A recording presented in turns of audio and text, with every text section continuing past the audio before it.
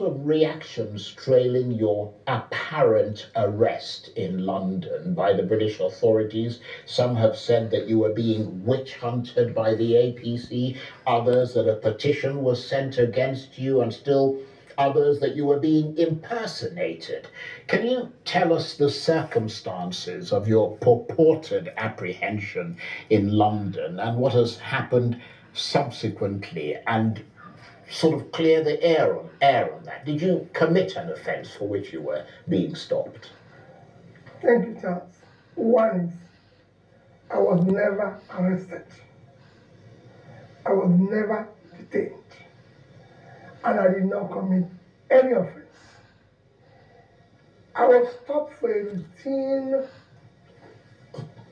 immigration check because there appears to be a duplication of my identity.